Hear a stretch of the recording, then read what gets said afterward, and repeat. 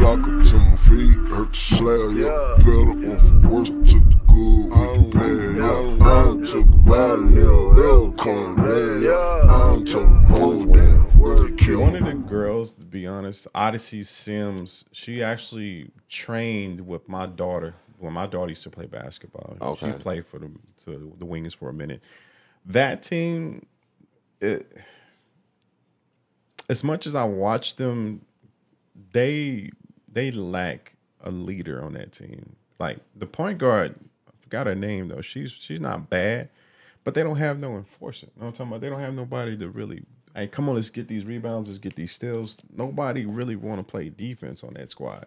If they change their attitude as far as what, again, they need somebody who's gonna be like in everybody else's ass. Right. Like kind of like Michael Jordan would be. Right. They could go far. They don't have a bad squad, but they what's the lady? What's her name? The start with an O. Wanna be showing out. Yeah, Enrique.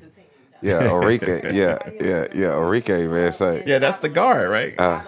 Oh yeah, Cyberlink. Yeah, but Enrique, golly, boy, Enrique though she's carrying it though. She can't do it by herself, though. Yeah, she right. She can't do it by herself. She need that. She need that Pippin and that Cook coach. You know what I'm saying? She need them ones in that corner. Yeah, you know. And I think we'll have a good turnout. You know what I'm saying? Now the Mavs too. They need to shape up.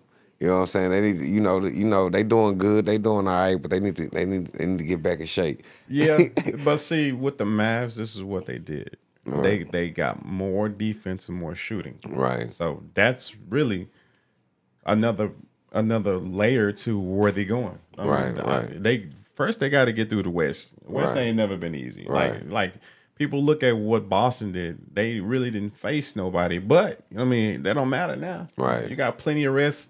Yeah, you got through your games. You only lost one game in the whole playoffs. One game. So what they tell you? They got the skills. Yeah. We just need somebody to always that can also control that hole too, control that middle, that lane. We do. Man. The problem is they was, which I don't like this kind of offense. They was 5 out. 5 out. So correct. Like if you. I mean, because we used to play against 5 out a lot. I mean, how do you defend that? It's really hard because it's easy if none of them niggas can shoot. Right. Like if you got one shooter, all you got to do is kill that one shooter. But every one of them niggas can hit that shot. And if you close out, they're going to move the ball and cut. And that's the same kind of offense I used to run. Right. But I had 4 out and 1 in. I had my best passer in the middle. Right. So if you get the ball and you cutting or you're screening off, you're going to get the ball. Right. But we do got a ball hog on the team. I ain't gonna say no name. Yeah, he probably from Slovenia, right? Yeah.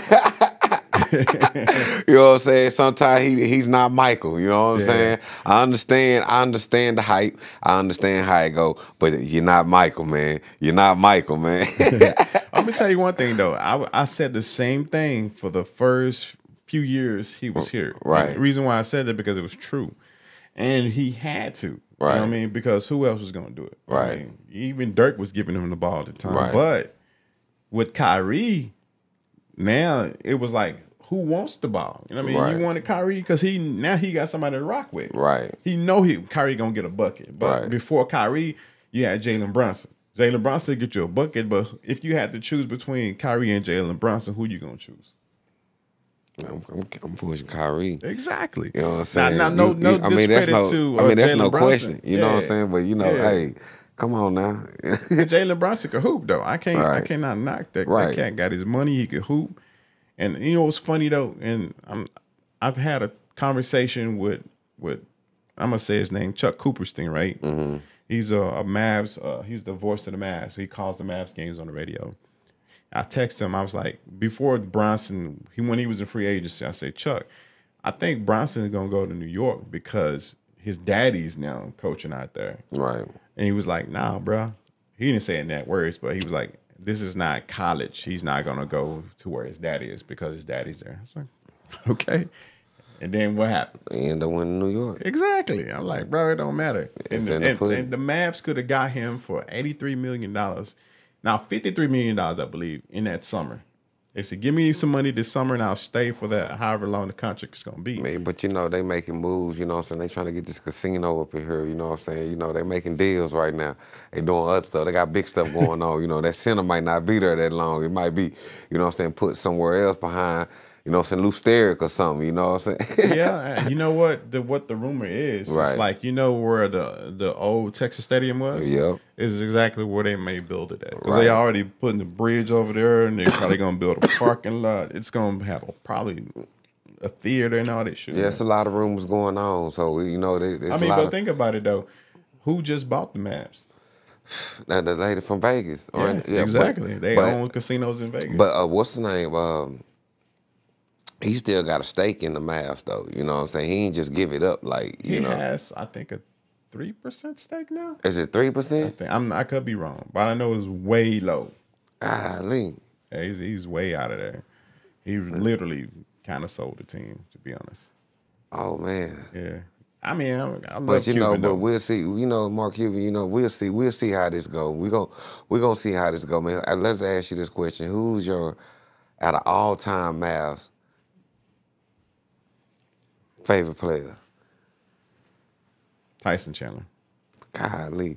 Okay, who was the all-time three-man on Mavs? Statistically, that would be Dirk, but behind him would be Jason Terry. Golly, because I was going to say Finley, Kidd, and... Now, Dirk shot more threes than anybody. Yeah. I think Luka's right behind and him. Mashburn. Yeah. Yeah. I don't even want to talk about Jamal, Jason, and Jimmy. Man. We actually did a story on, well, we didn't do a story on, we talked about them on the podcast. Yeah, bro. okay. Like, oh, man. It couldn't be Tony Braxton didn't do that. Man, you don't remember Tony Dumas? Oh, yeah. Tony Dumas, wasn't he dating the girl that was on the radio for the K105? I think so. Tony Dumas was cold. Yeah. Man, if he wouldn't have blew out his knee, yeah. golly, man. I think him and motherfucking Hardaway, and I'm talking about Penny Hardaway. Oh, yeah. That would have been a run for the money. They would say him, Dumas, Hardaway, and Jordan. So that time, Hardaway, you got to remember Terrell Sprewell was also hooping too. Oh, man. But Sprewell came a little bit later, though. Because, you know, Sprewell came a little bit like with Grant Hill, you know. But see, then that's the era, though. That is the era, though. That is the era, yeah. Because I think, what was that? I can't remember the exact year. Because I know it was Shaq. It was Shaq, Penny Hardaway, Nick Young, and Anderson. Now, all of them was just hooping. Okay. With the Orlando Magic. They had a squad, but I could have walked the way I wanted to go. Man, I love you. Shit. Done fucked up my high. Give me a light. A light? If you go to paradise, you better take a cab. That's some good shit.